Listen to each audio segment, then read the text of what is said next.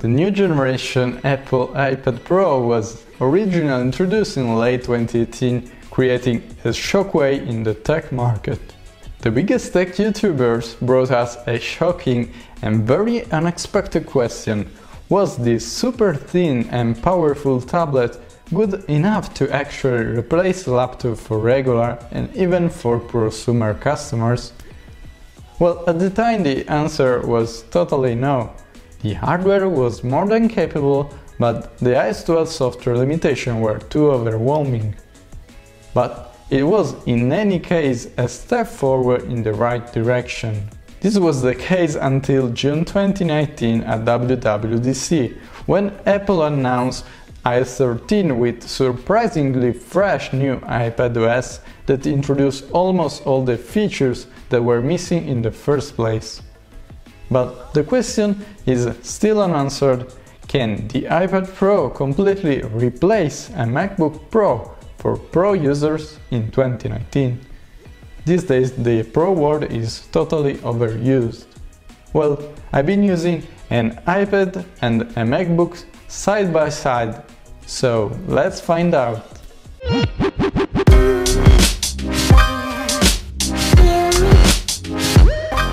So what's up guys, Fabri here and welcome to Shades of Tech.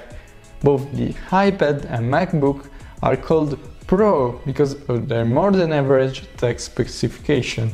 For my testing and overall experience, I've been using a 2018 iPad Pro 12.9 inch and the 2016 MacBook Pro, but for the sake of this video I'm going to be comparing all the base model of the freshly announced mid-2019 MacBook Pro with Touch Bar in order to compare the best base model you can buy right now. So the base model 2018 12.9 inch iPad Pro is rocking equipped with an A12X Bionic chip with octa-core 2.5 GHz with 64-bit architecture, neural engine and an embedded M12 core processor. It has 4 GB of RAM, the battery is 36.71 Wh. The starting memory storage is 64 GB of flash. The starting price is $99. The base model 2019 13.3 inch MacBook Pro is equipped with an Intel Core i5 quad-core 1.4 GHz with turbo boost up to 3.9 GHz, 8 GB of memory. It has a GPU Intel Iris Plus graphics 645, a very big battery of 58.2 Wh. It starts with 128 GB SSD. The starting price is $99. So in terms of pure specs, the iPad Pro, even for a 2018 hardware, is really beating the freshly announced MacBook Pro spec by spec, except in the storage and in the RAM department, where it has half of 128 GB and 8 GB. Not bad for something that costs $299 less. Also, the battery is smaller, but having no fans, the battery life is very similar. To be honest, the storage is not a problem anymore, because with iPadOS I can just plug in my extremely fast external USB Type-C 1TB NVMe storage I built in a previous video, and I can work basically with all my movie library in my pocket. In any case, the MacBook Pro comes with a standard 128 GB, which is nonsense for a Mac considering how much space you really can use if you want. You can easily match the capacity of the storage on your iPad. The RAM is also not a problem because the multitasking is handled very well. It happened to me many times that I had several heavy load apps open at the same time in the background without seeing any signs of lagging or slowing down at all. So those two are the only technical disadvantages of the iPad Pro over the MacBook Pro. All the rest is pure specs show off. So talking about pure specification, there will be a lot to discuss, but I'll try to sum up everything in 4 main advantages of the iPad Pro over the MacBook Pro that I honestly think that are totally worth the upgrade. So first we have the screen. Second, we have portability and accessories. Third, we have the camera. And fourth, we have the fun factor and productivity. So the first thing you'll notice when you pick up an iPad Pro are two: the extremely smooth and responsive display and extreme thinness and lightweight. But the screen is perfect. I mean, honestly, it was the only thing that made me decide to buy it in the first place.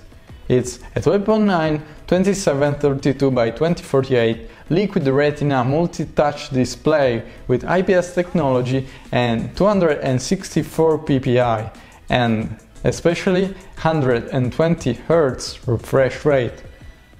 The MacBook Pro can't compete with a slightly larger 13.3 but lower resolution with 2560 by 1600, always a IPS display with 227 ppi, which is fine. Honestly, it's a very good display, but not good enough for me, being limited to 60 Hz.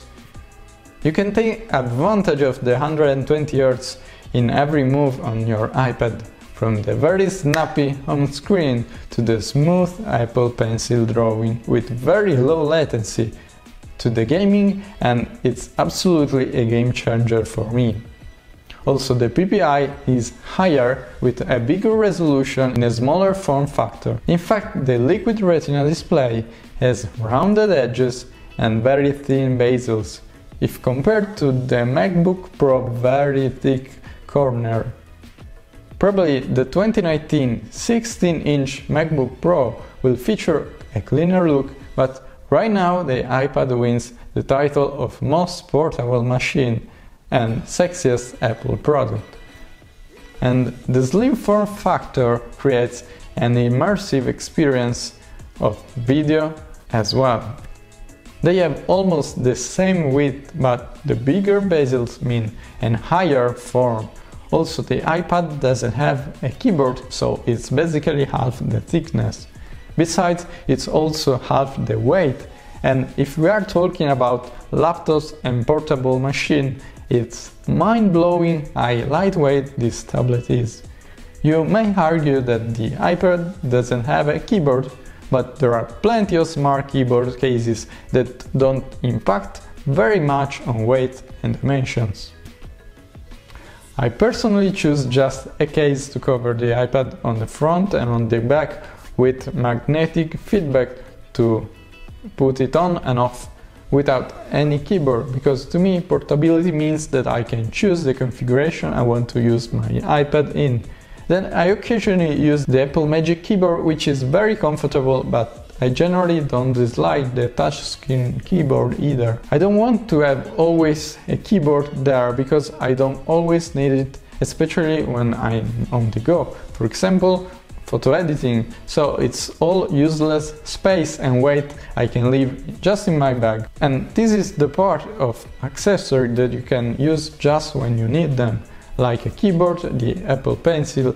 They are totally and specifically designed for the iPad. Another very cool feature is the beautiful camera setting. And I'm not talking about the rear camera, which by the way shoots up to 4K 60, which is totally overkill. It's just not very comfortable to go around with a 12.9-inch tablet taking pictures, but it's there just in case. I'm talking about the 1080p frontal camera with Face ID. The MacBook Pro just have a 720p, so it's a very big upgrade. And it has Face ID. At first I was very skeptical about Face ID until I tried it on the iPad and I was very blown away. It's seamless and you just forget to have to unlock your device because it's automatic, but still is very secure, hiding all your notifications until you authenticate. The Touch ID or the Apple Unlock with Apple Watch on the Mac are good, but are still a step back. And the last but not the least, the performance and the fun factor. In synthetic benchmark, the iPad Pro strongly beats the base model MacBook Pro and gets the same results of much more expensive CPU models. But what about real life? how do you define scenarios for a pro user? Well, I consider myself a prosumer, not a real pro, but for me, a pro product must be able to do everything it's supposed to, according to its category. So let me explain a little better. Basically, we are comparing the portable category, so a laptop versus a tablet. So a pro machine must be able to do everything a non-pro machine wouldn't be able to do. A simple example is video editing. You can't achieve normal satisfying workflow on a MacBook Air, but on a MacBook Pro you can. So, in this comparison I consider and tried all the possible user scenarios I use, except one, the video editing. The reason why is very simple and it doesn't depend on the capability or performance, because those two machines are more than capable of 4K video editing. I'm not saying they aren't. It's just that I don't like video editing on a MacBook Pro, neither on an iPad Pro. It's just the total experience that is so frustrating, especially on the MacBook Pro, because it gets very hot and the fan is so loud and annoying. So my general rule of thumb is never edit on laptops. I just use my late 2013 27-inch iMac desktop in my office, which is far more powerful than those new machines. That said, in terms of performance, iPad and MacBook Pro are both very good, and it's really hard to pick the best one. But I have found during my everyday use that making things on the iPad Pro is fun and faster in terms of workflow, because many apps are optimized for gestures, and once you get used to it, you can do things very faster. In this consideration played a big role also the use of iOS 13 iPadOS, which is currently in beta, which introduced many requested features like the external HD support, the desktop mode on Safari, and so on. Web browsing with Safari is exceptional. You can open many tabs as you like without problems, responding to mail, watching videos, playing, all taking advantage of the 120Hz ProMotion display and the touch screen features. Also, I found myself very motivated for photo editing with apps like Lightroom and Affinity Photo, because they have integrated support for gesture and Apple Pencil, and the workflow becomes so much faster and intuitive, while on the MacBook and the trackpad everything was very frustrating and complicated, especially using the brushes.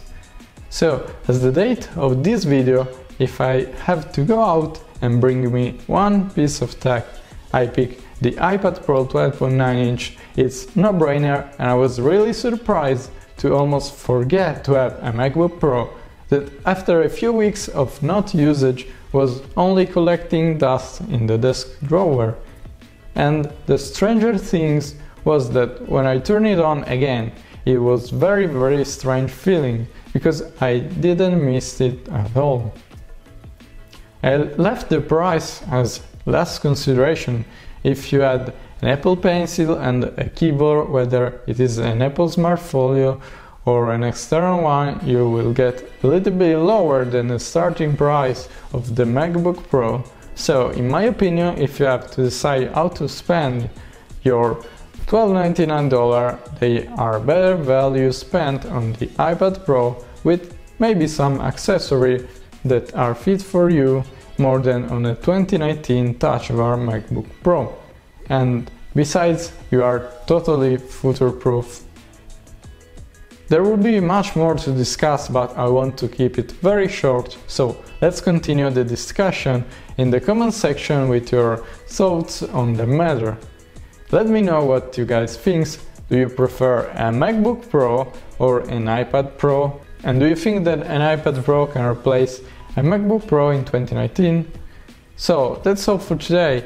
Thanks so much for watching. Remember to like or dislike the video and to subscribe with notification turned on to stay tuned on Shades of Tech. And as always, I'll see you in the next one. Ciao!